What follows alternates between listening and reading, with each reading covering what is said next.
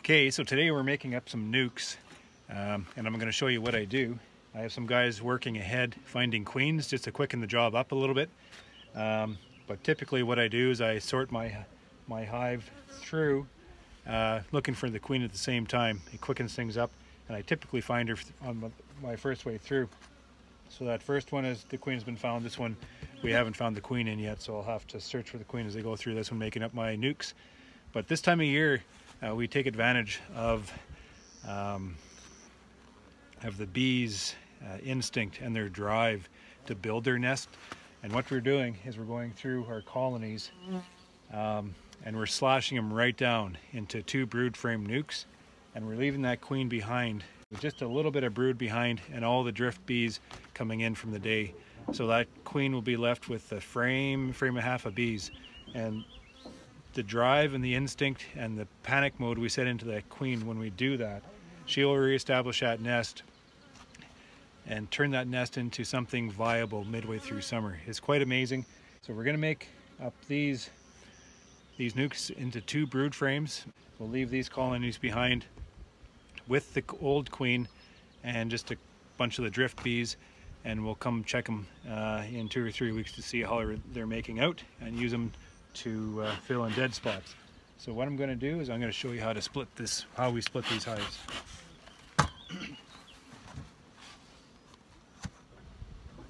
So I sent my guys ahead to find the queen to quicken up the process. So that's nice. This colony is not as big, so we won't split it 3 ways. But you just sort as you go. Honeys, brood, a nice brood frame.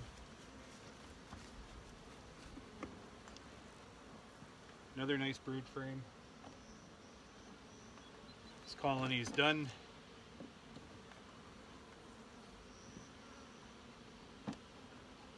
One brood.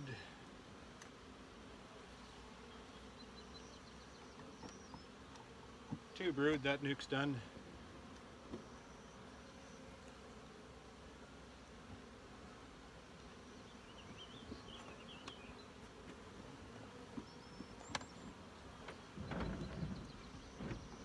So this nuc needs another frame of brood. This frame has just a little bit of eggs and larvae on it, some resource. So I'm going to leave the queen home with these little bit of bees. All the drifters from the day is going to come back in here to hold the population of about a frame and a half of bees.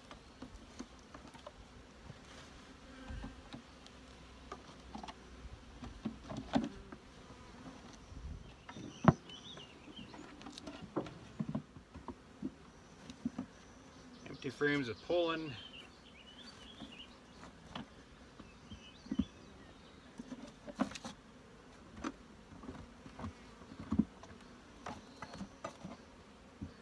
This is a real good way of using up some brood comb if you have extra.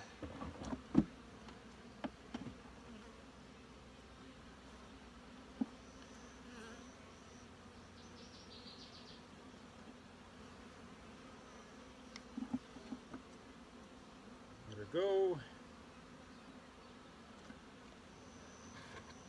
There. So that's how I make my nuc splits. So this next colony, I have not found the queen yet, but I'll be searching as we split this colony down. The colony is not as big, so I'm not going to be able to take 3 splits from it.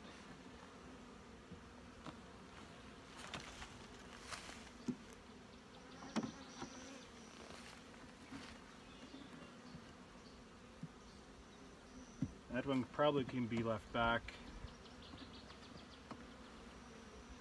Good brood frame.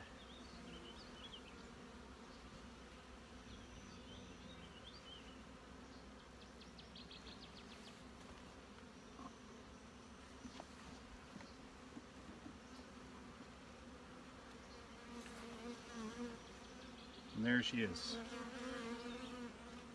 Right there. I'm just going to hold her aside. Where'd she go?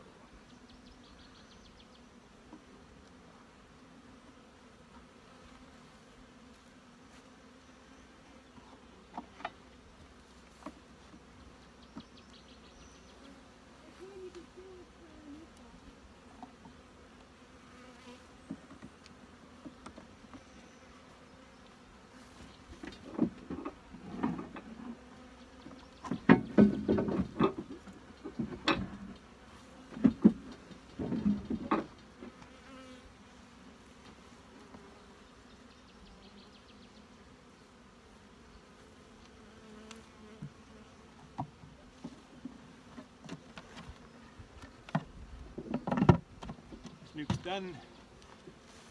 Made another nuke and a half a nuke. So I'm going to leave the queen,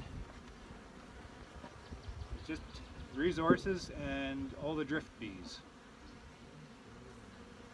She is that.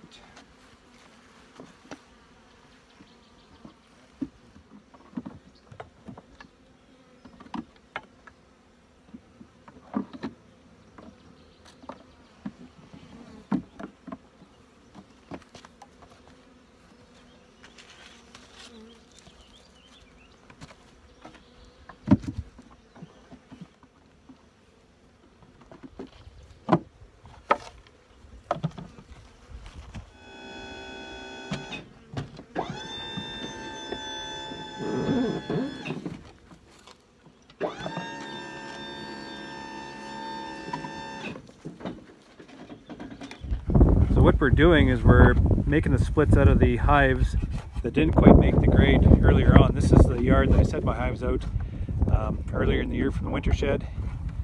So these are just the stragglers that are set out that we left behind as we grouped the yards, scattered around.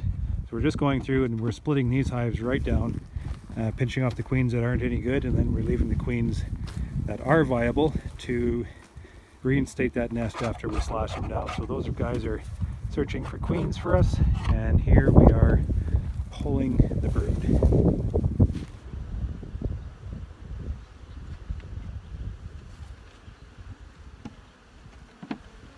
The guys that have already found our queens, makes our work a little quicker. And we just simply go through and sort the honey and the brood to make up our nukes. We're looking for 2 good frames of brood to make up our nukes. So we leave the queen behind with a couple frames of bees and all the drifters that come in. They're out foraging, so there will be about 1 or 2 frames of bees in these colonies. Carrie's made 2.5 splits out of that. I've made 2 splits out of this one. We take these out to the yards, drop cells into them, they'll mate. And the amazing thing about this time of year, where we are the 13th of June, this is the time of year where the weather is a little more predictable. There's lots of resource on hand, and all the bees need to do is to be able to maintain the cluster size of that queen, and the bees will go into panic mode once we strip all the brood away from them. That queen will reinstate that nest and she'll lay right to the max, and she will, this time of year, we can exploit that sense of panic. She goes into panic mode when she realizes she has no brood left. She has, 2 frames of bees. She'll stretch that nest, and she'll reinstate that colony to be able to catch up to these nukes that we pulled out. You can't do that in May, and you have a hard time doing that in July. It's just this particular time in June where we can exploit that just before the solstice as it comes. They're in tremendous growth mode, a lot of resources out and available. Our nighttime lows are fairly consistent. This is high time for growth in Manitoba, and that's the spirit we're exploiting. And we can turn just this queen with a bunch of bees left back home.